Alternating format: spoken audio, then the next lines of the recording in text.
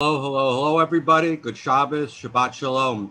This is going to be a lot of fun tonight, so settle in, get your popcorn, and if you have any little superhero models, bring them together around the TV, around the computer. Before I introduce our wonderful guest, I'd like to take a second to mention that in March 2018, Jacob Jenick, with his sister on the same day, for his bar mitzvah, and my late wife, Renee, was his mentor, did a paper on his role model, Stan Lee. One of Jake's sources in this paper was Danny Fingeroth's book, Disguised as Clark Kent, which has a foreword by Stan Lee. And the book is right behind me here, and he'll talk upon that. And I found out just a few minutes ago that Jacob is with us tonight, so he gets to meet sort of Stan Lee through Danny Fingeroth, and hopefully he'll enjoy this and reflect later on about hearing tonight's program. Danny Fingeroth, a popular culture critic and historian with a focus on comics and graphic novels, especially from a Jewish perspective. Tonight, we have an entertaining and informative slideshow presentation on the connection between comics and the Jewish American experience, plus examining Stan Lee. Danny Fingeroth's most recent book, A Marvelous Life, The Amazing Story of Stan Lee, which came out last November, also on audiobook, read by Danny Fingeroth, and coming out in paperback next month is the paperback version. It is the definitive biography of Stan Lee, co-creator of Marvel Comics and its most famous characters, including Spider-Man, the Avengers, and the X-Men. And Danny will have a lot more to go into that. He's a longtime executive editor and writer at Marvel Comics, where he ran this company's Spider-Man line. Fingeroth, or Danny, is a son of a chazan, a cantor. And I hope we can talk about that somewhere, Danny, somewhere you can squeeze that in. And he's also the author of books, including, as I mentioned, Disguised as Clark Kent, Jews, Comics, and the Creation of the Superhero, and was one of the founders of Brooklyn's Jewish Comic-Con. Now, a note of procedure tonight. We're going to try this a little different than past. While Danny's speaking, you can send something in the chat, and I'll take a look at that. And at the end, I'll read some of the questions, and we'll get some answers. And if we're lucky, he'll stick around and schmooze with us after the program.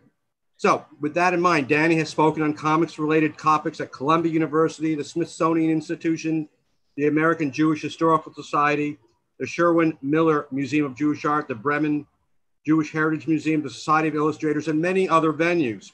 Tonight, we have the pleasure of hearing him speak to us.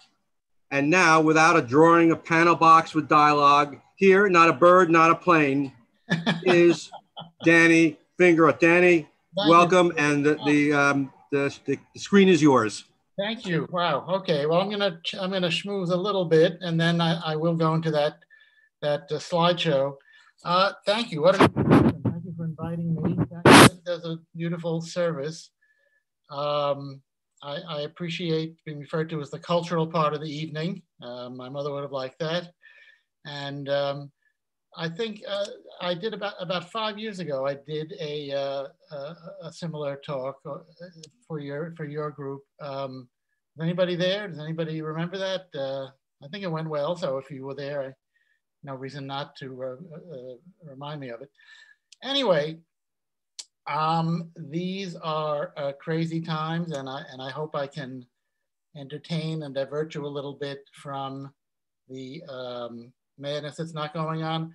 I will speak until it's demanded that I shut up, because I have the good news and the bad news. I'm in a very out of the way setting in the Berkshire Mountains, although I usually live in New York, born and raised there on the island of Manhattan. And my family is sick of me, so they don't want to talk to me anymore. So I'm yours until, and you're already home. So it's not like you can say, oh, I got to get home. You're home. But when the boxes start turning black on the screen and I know that everybody is signed out, I'll shut up then. Anyway, let's see. I'm going to try to do the share screen thing. Nope, I've I've already done it wrong. I'm going to take the PowerPoint, then I'm going to do the share screen. Yes, yay. Is my screen being shared? Okay. It is, you're doing good. And now if I want to see the, all right, because I'm seeing you guys, but I can't get my, let me see, view, slideshow. How about now? Perfect. Okay, then I'm gonna have to minimize. All right, hi, okay, so I can't see your faces or hear you, but as Peter said, please text in questions, and then when I'm through with the presentation, I'm happy to schmooze and turn the sound on. Just during the presentation, you know, I'd appreciate just texting in.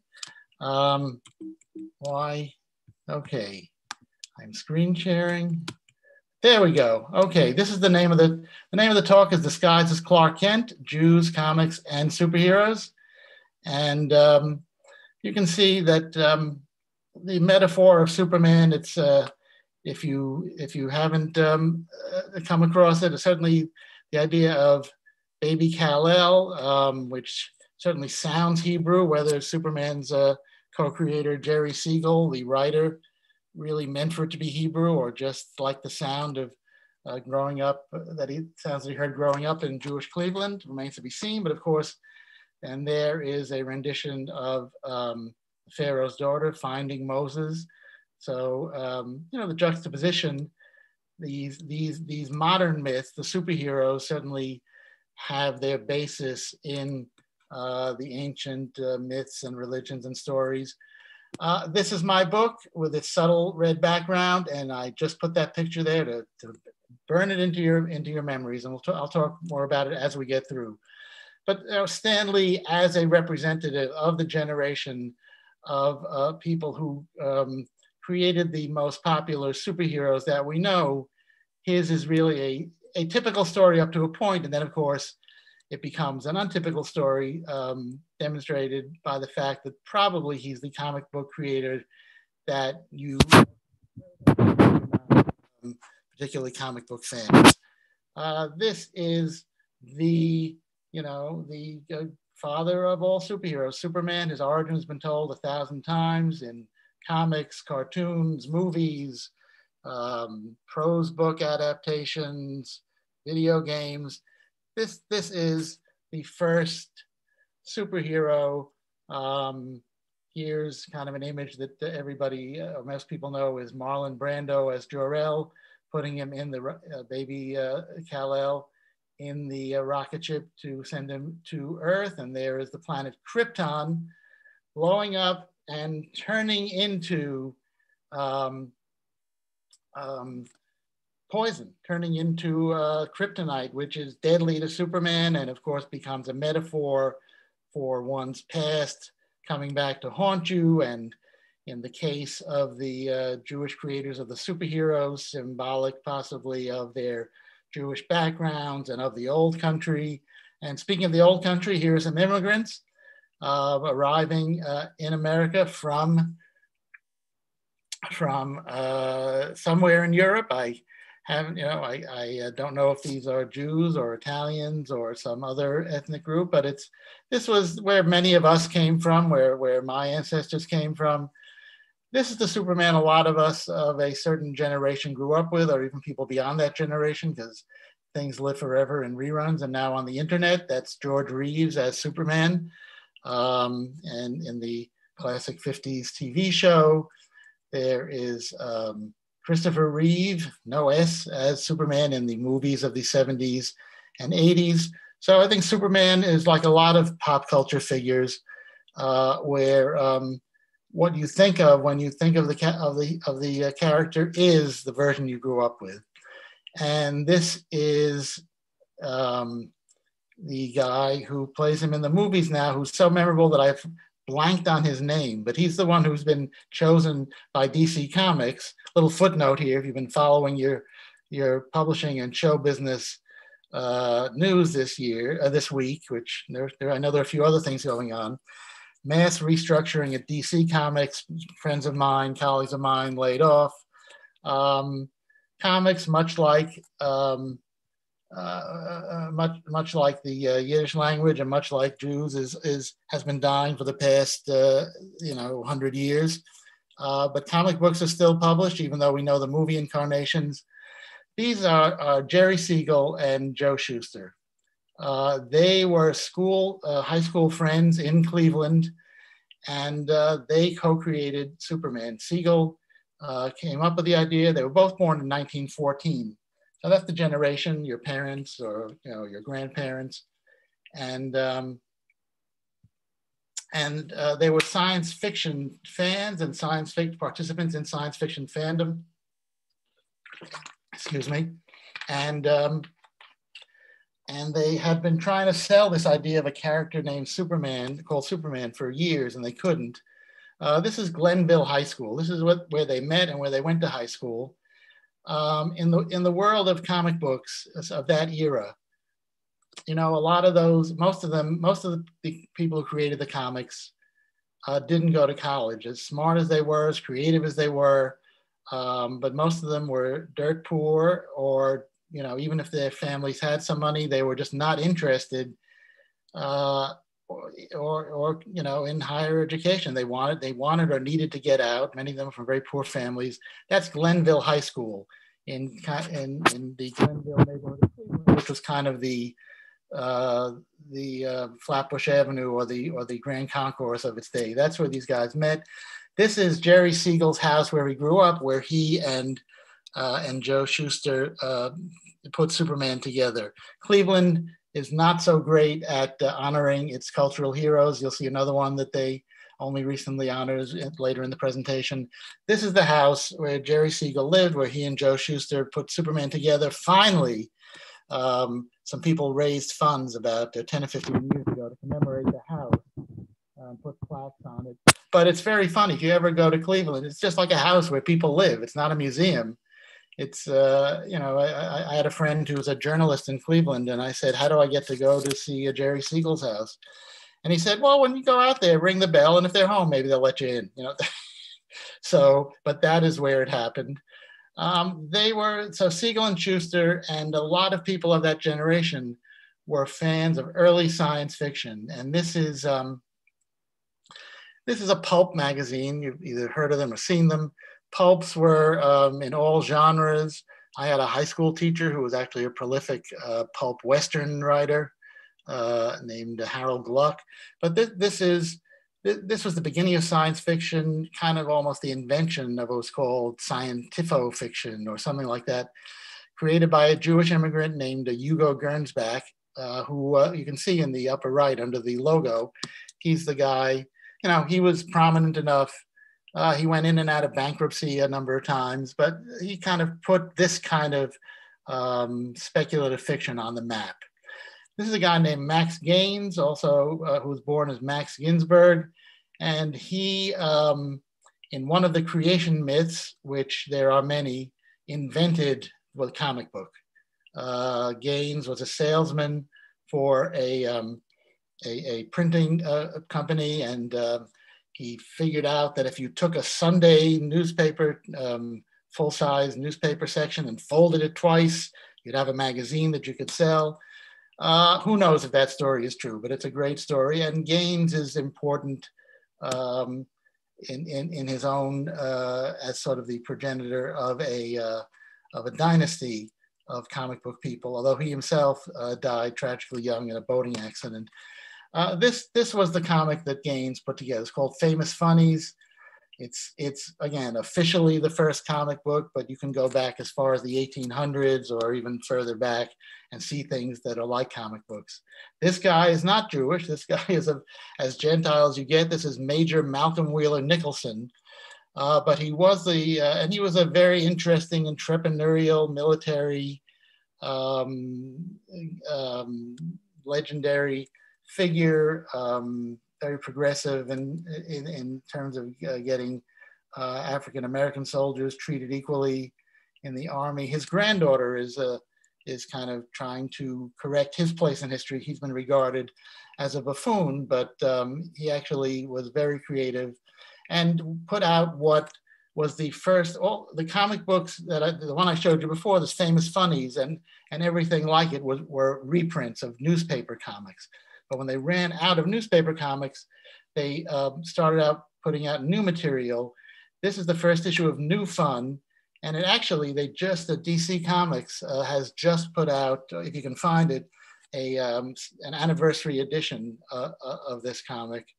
And it's the size of what you would think of maybe the New York Post or the Daily News. That's the size comics were. So this is an enormous magazine, 64 pages, and they put out a very nice version of it. So over here, that's Max Gaines again. And these, that's Harry Donenfeld and Jack Leibowitz. They, under dubious circumstances, though, took over DC Comics from Nicholson, and they formed a partnership with Gaines. They sort of had a half interest in a company that he had. I'll go into more in a minute. And this, of course, is the first. This was the killer app for superheroes. Superman was the first, what we know as a superhero. I know all the things you've seen in the movies and on TV. The idea that somebody lifting and smashing a car is not that big a deal, but obviously to that guy in the lower left, it was a big deal. And you know, this was the culmination of half a dozen genres of hard-boiled detective fiction and science fiction, even romance. Had a political edge. So Superman first appears, it's cover dated June 1938. So it's generally thought it came out in April because comics have traditionally been numbered a couple of months in advance. And that's Action Comics 1. This is the story, the first Superman story in which he really is dare I say, a social justice warrior, in which he's taking a corrupt senator or a guy corrupting a senator and showing him the error of his ways. In the same story, he confronts a guy who's abusing his wife and a slumlord. And a few years later, in Look magazine, Superman is confronting the ultimate supervillain, Adolf Hitler. He also confronts Stalin in this story. So Siegel and Schuster, and Superman was the first character to really have brand extensions. A radio show with Bud Collyer, and then the cartoon by the Fleischer Brothers studio, where a lot of future well-known comic book creators broke in. But this really, you know, Superman was the first superhero and one of the first big merchandising characters. Although merchandising goes back as far as the Yellow Kid in the 1890s and Buster Brown. So Siegel and Schuster had sort of a tragic story. They came up with Superman, but they did it as what was called work for hire. Some of you or many of you may be familiar. They never owned the character. They made good money for a few years, but ultimately there were lawsuits and bad feelings, and the owner, was what was DC Comics, and now it's come down to be Warner's, which is owned by AT&T. And so Siegel and Schuster were kind of back out on their own, and they tried to catch lightning in a bottle a second time, including with this character called Funny Man, who was sort of modeled on the comedian and TV and movie star Danny Kaye.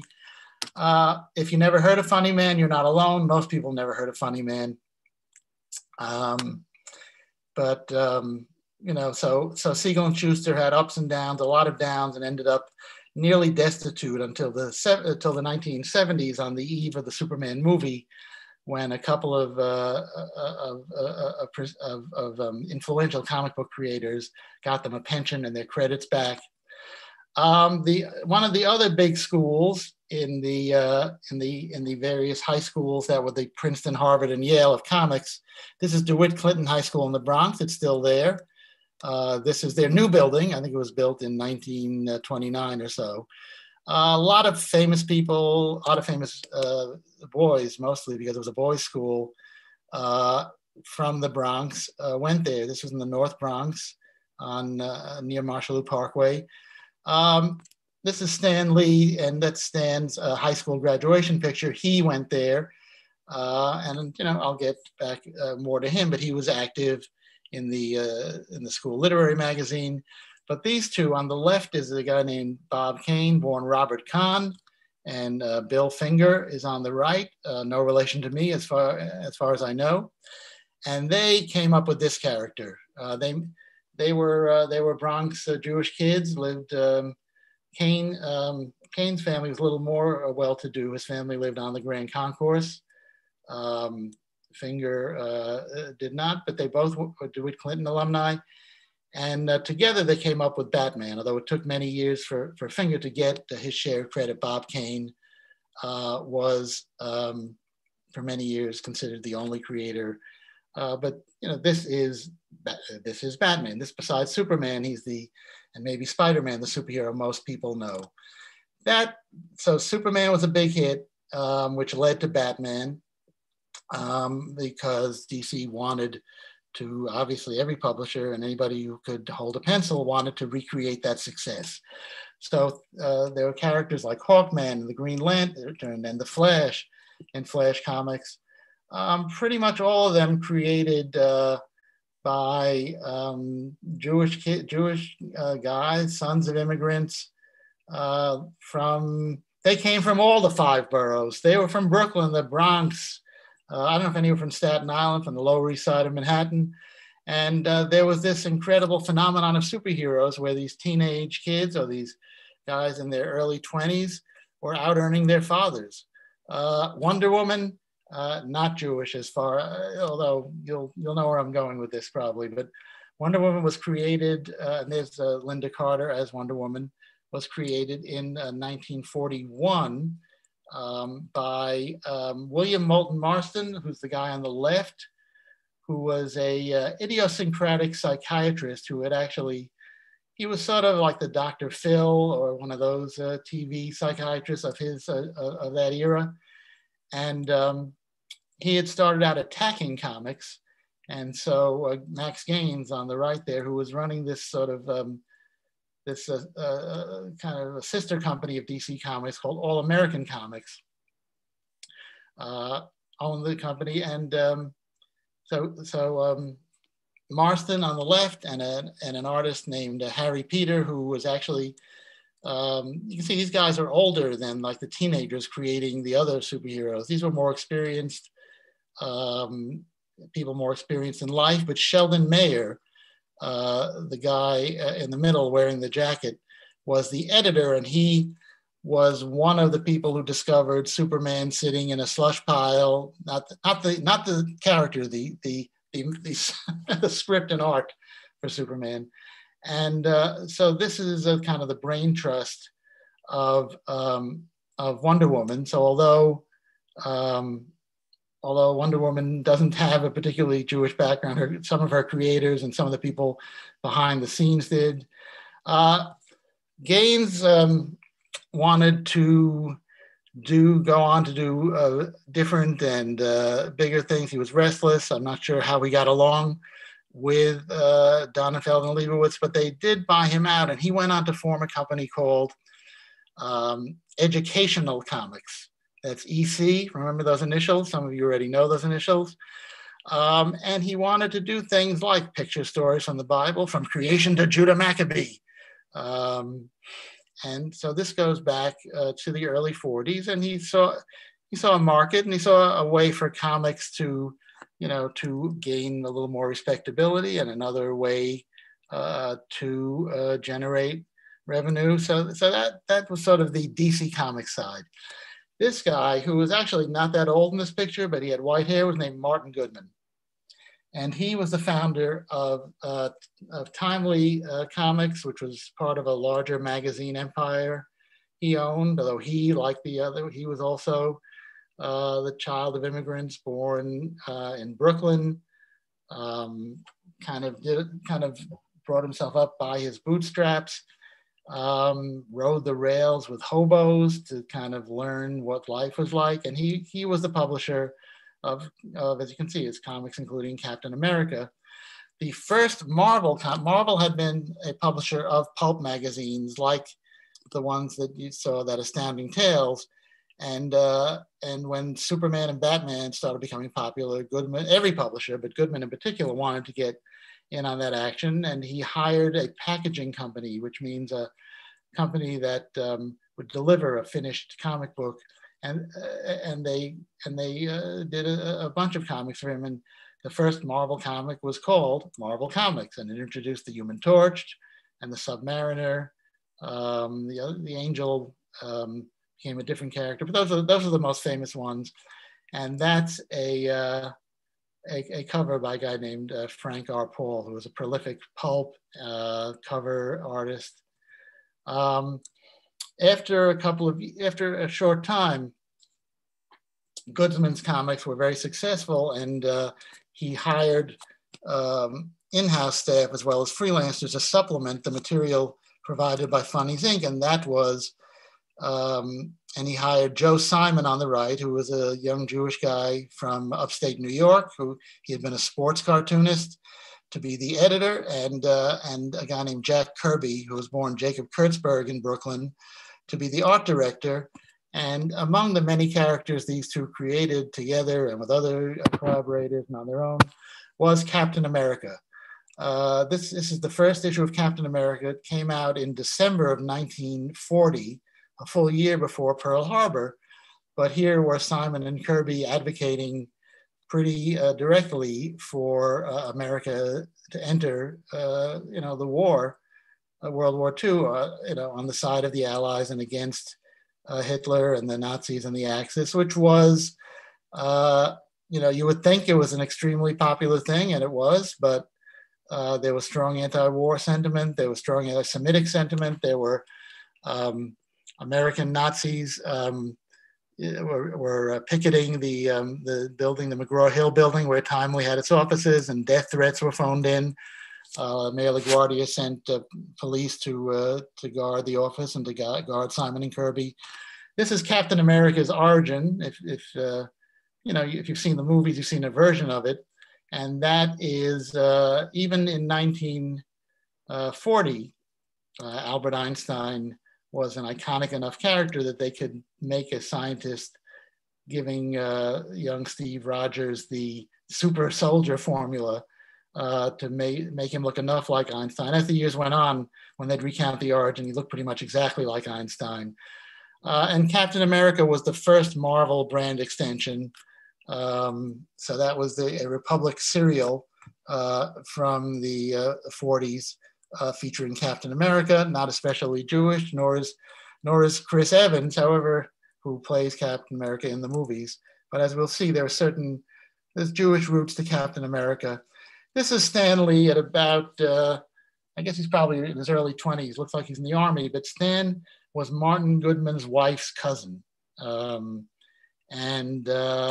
he was a teenager. He graduated DeWitt Clinton High School in June of '39. He had a bunch of odd jobs that included writing obituaries, which he found very depressing, working in the garment district as an errand boy, working in a movie theater in Midtown Manhattan, where he once tripped and embarrassed himself while showing Eleanor Roosevelt to a seat.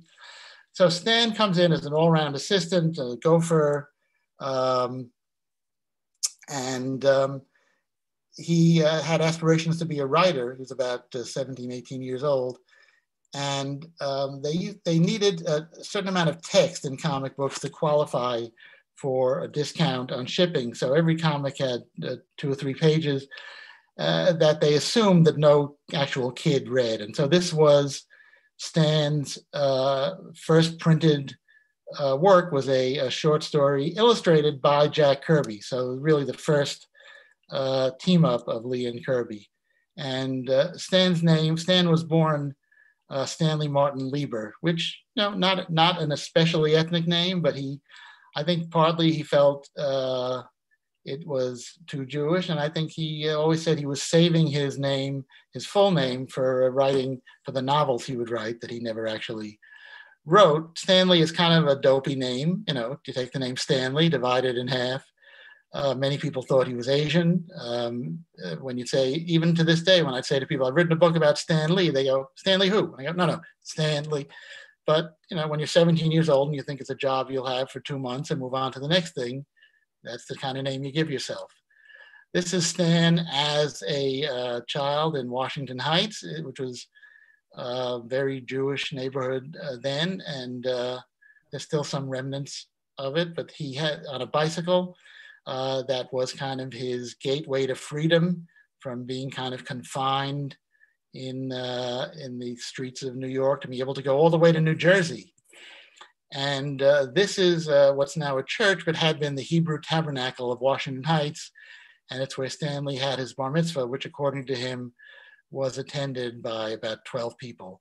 I did, we can talk later, I did, although the biography is not technically, it's not authorized, period, I did do 2 lengthy interviews with Stan for it about a year before he died.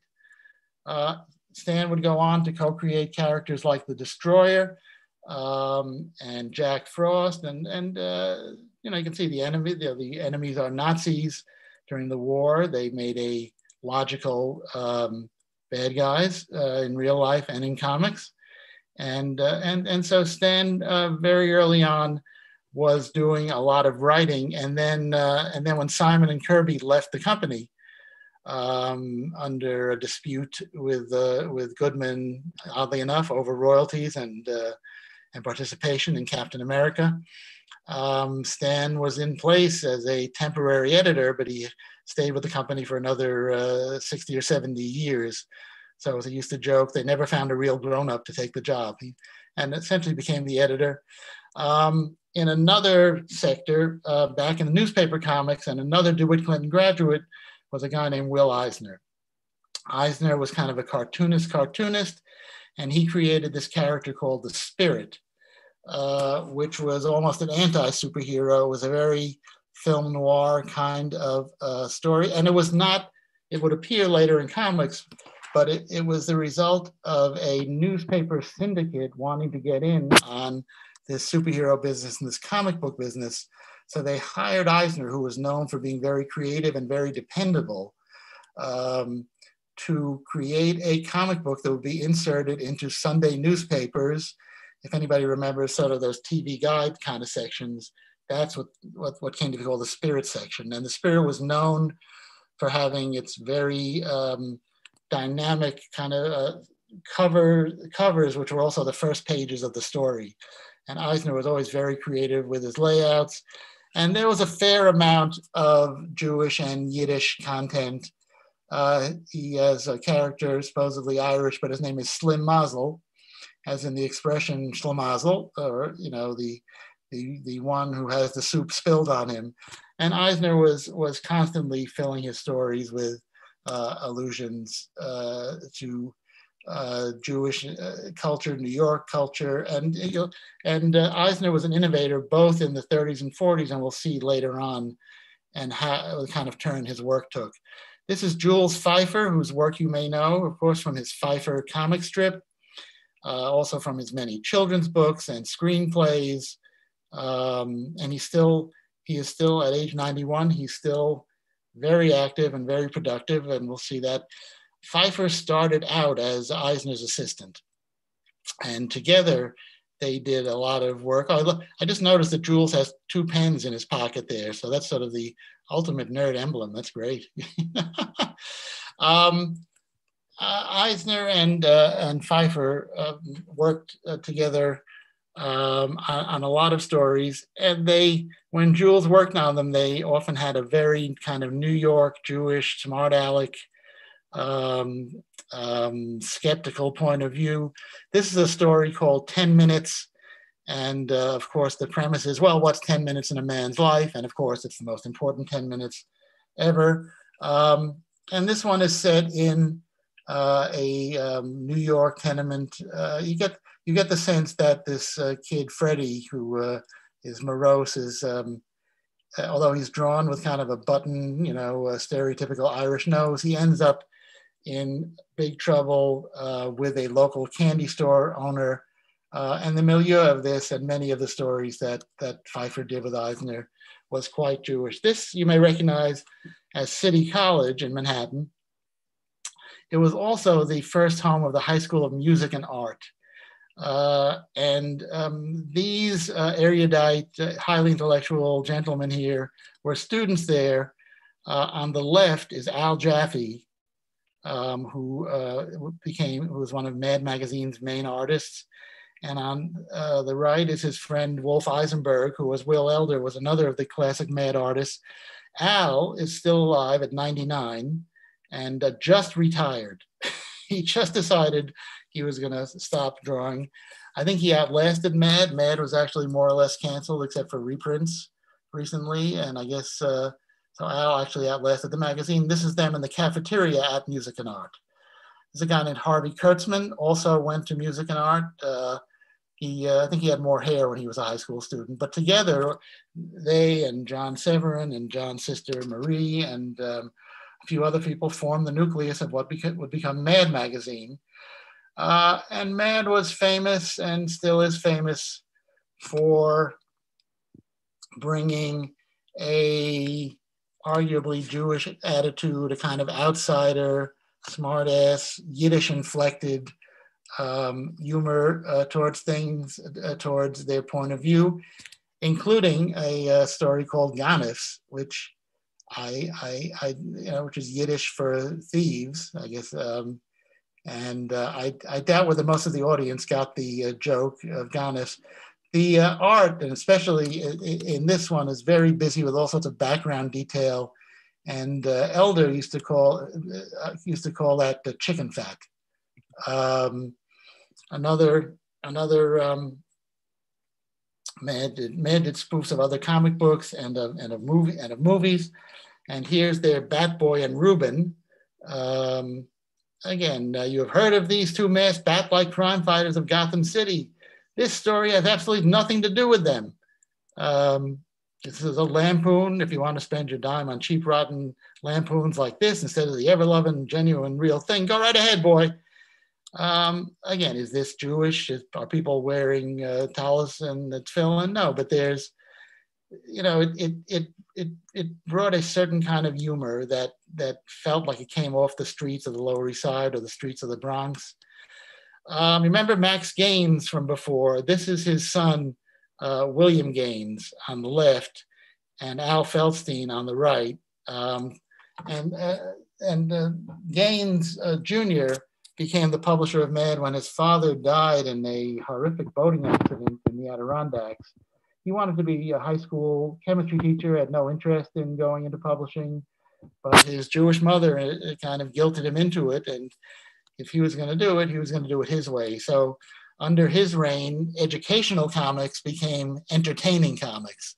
And he and Feldstein put out the famous EC horror comics of the 50s, which were done by some of the best writers and artists, often had strong pro-social, anti-bigotry, anti-Semitic storylines. Well, they had plenty of gratuitous gore and sex as well. And they were so popular, they were investigated by the Senate. A guy named, this gentleman, Frederick Wortham, was a emigre Jewish psychiatrist from Austria who opened a free psychiatric clinic, the first one in Harlem, to serve poor and minority children and adults. And he was a big enemy of comics. He thought that comics were kind of debased the human experience and made children into juvenile delinquents. And he was part of the big decline in comics of the 50s. Many of the other critics of comics were coming more from a right-wing sort of Christian perspective. Wortham was a progressive Jewish psychiatrist. And he also was a big publicity hound, again, like a Dr. Phil or someone like that. Eventually, the EC comics were canceled, and the horror comics were canceled. They tried to revive themselves with higher class things like psychoanalysis, because what kid could resist a comic about psychoanalysis? That, as you would imagine, didn't do all that well, but you can see it says introducing a new direction in magazines. And that resulted in this kind of brief heyday post-horror of EC. And maybe one of the most famous and most groundbreaking comic book stories ever is called Master Race, written by Feldstein, but drawn by an artist named Bernard Krigstein. And Krigstein, if you can sort of see, took a cue from modern art and from some and the artists of the 50s. This really, he precedes Warhol and Lichtenstein. It's a story, and it's the first story that really ever mentioned, even alluded to the Holocaust. It's about a Holocaust, a prisoner in a concentration camp who meets up with the commandant, and it's got an O. Henry twist ending. But that was a very groundbreaking story. But eventually EC went on to make Mad into a black and white magazine, and that freed it from what was called the Comics Code, which was sort of the self-censorship bureau of the comics business. And so and Mad became Mad, which the magazine that everybody knows, it was just canceled. This is the Mad fold-in, which was done by Al Jaffe, who we saw in high school a little while ago. Al did this as a one-off and said, okay, I got that out of my system, but then it was so popular that he ended up doing over a period of about 50 years, I think about 500 of them. Al, in his old age, somehow, even though he's basically an atheist, although very Jewish identified, he had an incredible, he spent a lot of his, I can talk more later if you want about his life growing up and running around the countryside in Lithuania in the shtetl. In recent years, Al was doing something called the Spy for the Lubavitch magazine. And here's Al and Mordecai Kaplan. For the three people in the audience who will get the visual joke, that's what Al looks like now. And there's the founder of Reconstructionist Judaism, Mordecai Kaplan. I'll move on. Here were some Jewish kids in the Bronx. This was in 1939. This is a science fiction club. They had convened for the 1939 World's Fair. And of course, being New Yorkers and Jews and socially aware, there was a schism. So I think there were two conventions that year because one convention wouldn't talk to the other one. Second from the left is a guy named Julius Schwartz. On the right is Mort Weisinger. I think they're the other people. I think there's a guy named Jack Anderson. These are very famous, went on to become famous science fiction writers. Schwartz, though, became the editor of Superman comics. He trained for it. He'd been an agent for science fiction writers. He trained for it literally on the train, on the subway down from the Bronx to his interviews, the first comic books he read, allegedly. That's truly as an old man. He passed away maybe 10 or 15 years ago. But he was one of the main movers and shakers at DC Comics. The superheroes kind of lost their popularity in the late 40s. And then there were those other genres we saw, like the horror, the EC comics. In the 50s, though, Julie and some other comics were in trouble because of that guy Wortham, because of television, which kids were flocking to in droves. And they decided to take a chance and bring back versions of superheroes in the 40s. Julie was the editor of this, and a guy named Bob Kanigher was the writer. So suddenly there's a modern, sleeker look to superheroes. It was the era of psychoanalysis, where there were movies from Hollywood that were went a little more psychological depth. Shows like Naked City that were kind of psychologically oriented. So suddenly Superman, who had spent most of the first 20 years of his career not even thinking about being from Krypton, suddenly he's aware of it. There are stories about it.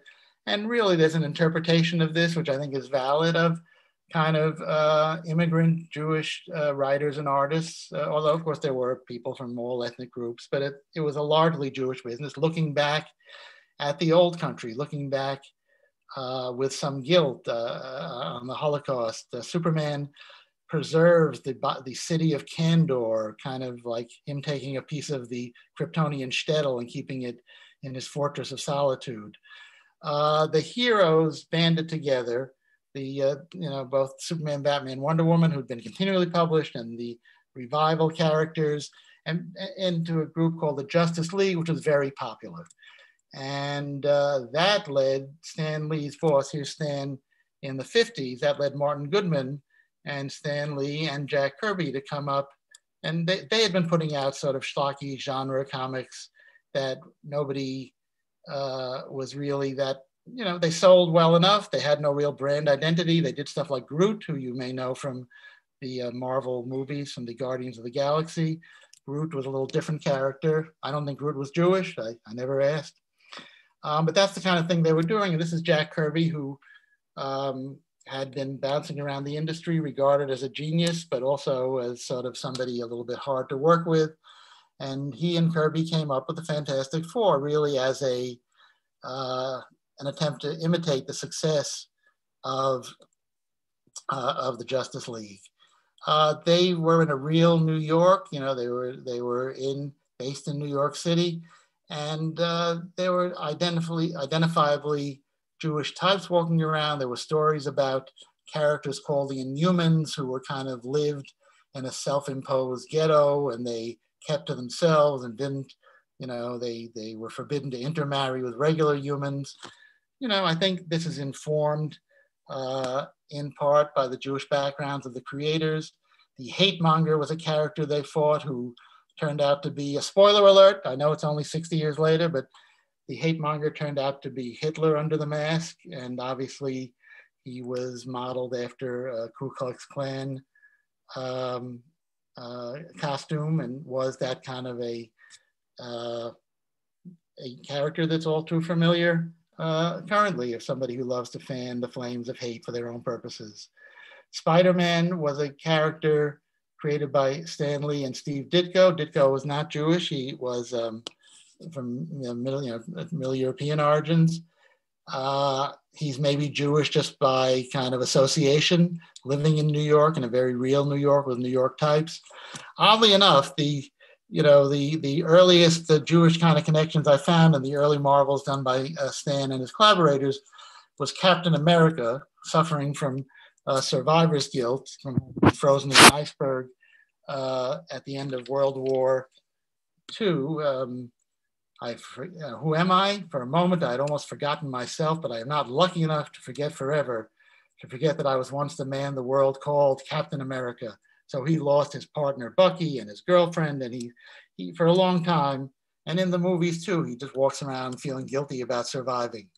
The Norse god Thor for years wanted to marry a mortal woman, his Jane Foster, and here he is confronting his father in an early story. My heart is torn with love. I crave permission to marry a mortal girl. Have you taken leave of your senses?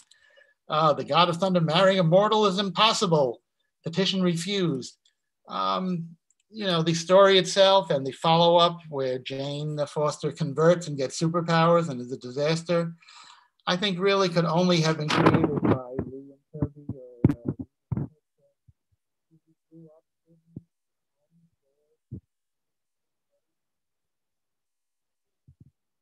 This is Chris Hemsworth as Thor in the Marvel movies. Sergeant Fury and his Howling Commandos, which was sort of a World War II type of super team, were fought their way out of a concentration camp. I know, not that realistic, but they did it.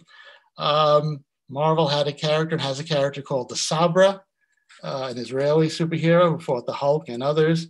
Magneto, your choice, was the X-Men's main villain for many years.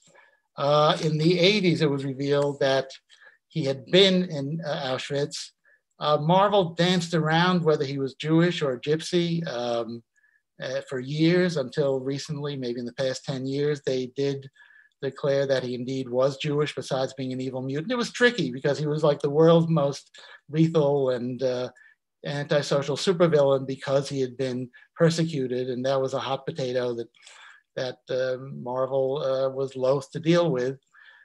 This is a X-Men story set in a dystopian future where mutants, which is Marvel's symbol for any minority group, whether it be gay or black or Jewish or or mutants, but mutants were the metaphor. And this was called Days of Future Past, which became a movie with Ian McKellen as Magneto, and I'm blanking on the name of the guy who played him as a younger man. But this was, these were all based on the whole Jew as mutant, mutant as Jew, persecuted minority, outsider.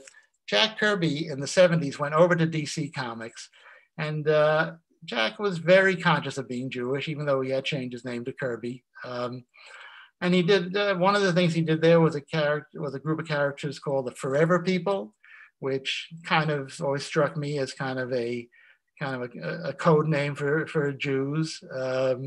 If Jews are not the Forever People, who are?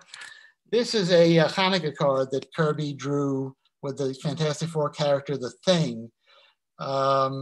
People took from this that Kirby meant for the Thing to be Jewish, and so about 20 years ago, so it's really canon, they established him as Jewish. They had him have a bar mitzvah, and you're really Jewish? There a problem with that? No, it's just you don't look Jewish. So in modern times, characters no longer have to be coded as a metaphor. Mutants, you don't have to just have mutants standing in for Jews. People can be Jews. People can be gay. People can be black. I'm winding it up. So if you're getting restless, we're getting near the end. But there's a character called Kitty Pryde, who was one of the X-Men who wears a Jewish star. Comics are more, oddly enough, they're more explicitly ethnic and depict, represent the world around us. I think the percentage of Jews actually producing the comics is fewer. This is the Golem from the silent movie based on the Golem myth. A lot of people think Superman inspired the Golem. I think it's possible. I don't think it was as major as some people do. Marvel actually did a Golem comic in the 70s. James Sturm, who was an educator and artist, did a story about it, the Golem joining a traveling barnstorming baseball team. Robert Crumb, who's not Jewish, but who was Jewish obsessed in the underground era, had a character called Lenore Goldberg and her Girl Commandos. It's Crumb, so you probably have your own opinion about Crumb already. So he did do the Bible, the book of Genesis, illustrated. The first book of the Bible, graphically depicted, nothing left out. And it's worth reading. I mean, again, Crumb is not to everybody's taste, although he's pretty popular. I like that in the Bible, there were Noah's sons, Shem, Ham, and Japheth, who I guess because Shem sounded enough like Shemp, Crumb drew them as Shemp, Larry, and Moe of the Three Stooges, also an acquired taste, but there you have it. This is Harvey Pekar. Some of you, if you don't know his comics, may remember him as like the weird guy in the David Letterman show in the 80s. Harvey, like Siegel and Schuster, was from Cleveland. And he sort of was a second generation underground innovator and had a lot of Jewish content in his stories. This was something he did with Crumb called Standing Behind Old Jewish Ladies in Supermarket Lines. Not really a superhero comic, but we're going far afield here. And in the American Splendor movie, which was, that was Pekar's overall title for his body of work. This is Paul Giamatti as Harvey acting out that comic. So over the years, there have been many spoofs of superheroes or homages or Jewish versions. This one is The Legend of Shalom Man by Al Wiesner. There's probably 100 issues of Shalom Man. I think that cover kind of gives you the idea.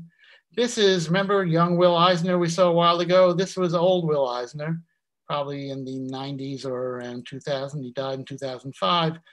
Eisner reinvented himself and the medium in the late 70s with a graphic novel called A Contract with God. Eisner was not the first to use the term graphic novel, but he really put it into popular usage. And he wanted to be the Saul Bellow or Philip Roth of comics. He really believes comics could be art and literature. And so this is a story about a Orthodox Jew whose daughter dies as a teenager. And even though he believed that as a child, he had made a contract with God that nothing bad would ever befall him, it turned out that this was very autobiographical, that Eisner himself had lost a daughter as a teenager, but nobody outside his family and closest friends knew it.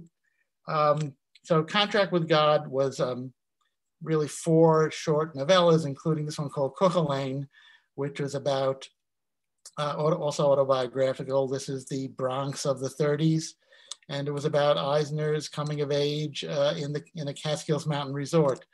He spent, so this was in the late 70s. He lived another 25 years and produced an enormous body of work. There was the Oscars of the comics called the Eisner Awards were named after him. And for a period, you could get an Eisner Award from Will Eisner. And he was very concerned with Jewish matters and subject matter, including the resurgence of the Protocols of the Elders of Zion. And he did a graphic novel, which was his effort to debunk it and to show it for the fraud that it was. Eisner inspired a lot of people, a lot of young cartoonists who sort of came out of the underground. The best known of them is Art Spiegelman, who did Mouse, about his father's experiences in Auschwitz. An artist best known for superhero and war comics, Joe Kubert, did something called Yussel, an imagined alternate life for himself. What if his family had not left Eastern Europe and immigrated to America?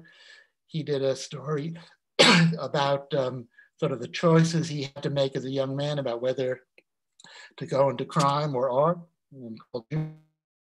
Other recent Jewish-themed graphic novels, The Property by Rutu Modan, about a young woman who goes with her grandmother back to Poland to try to reclaim the property that was stolen from them during the Holocaust. A book recently came out that I recommend called We Spoke Out, Comic Books and the Holocaust. Introduction by Stan, and it's about comics that dealt with the Holocaust and World War II, edited by Neil Adams, Raphael Madoff, and Craig Yo. Jules Pfeiffer, of course, who went on to become Jules Pfeiffer, just recently completed a trilogy of graphic novels. This is the 3rd one, called The Ghost Script, very much Pfeifferian, but very much also an homage to his mentor, Eisner, and very Jewish. These 3 books are very much involved with being Jewish and life in New York and Hollywood in the 30s and 40s. Wonder Woman didn't become Jewish, but she is now played by Gal Gadot, who is an Israeli actress, so things come full circle. Stan Lee moved back to Washington Heights, but he did do one of his famous cameos in one of the last Marvel movies, where he played a kind of grouchy old man. Here he is playing another. Stan was very good at playing old men, either grouchy or with advice or being very funny. Here he is in one of the Spider-Man movies. This is my earlier book that Peter mentioned, Disguised as Clark Kent. It's out of print, but I think you can still find it. That's my wife's family coming off of the boat at Ellis Island into America, which and then an artist named Mark Bagley was kind enough to draw that great superhero in the background. That is my book again, in case you forgot that I'd written a book about Stan Lee. And this is my website, the best ways to find me.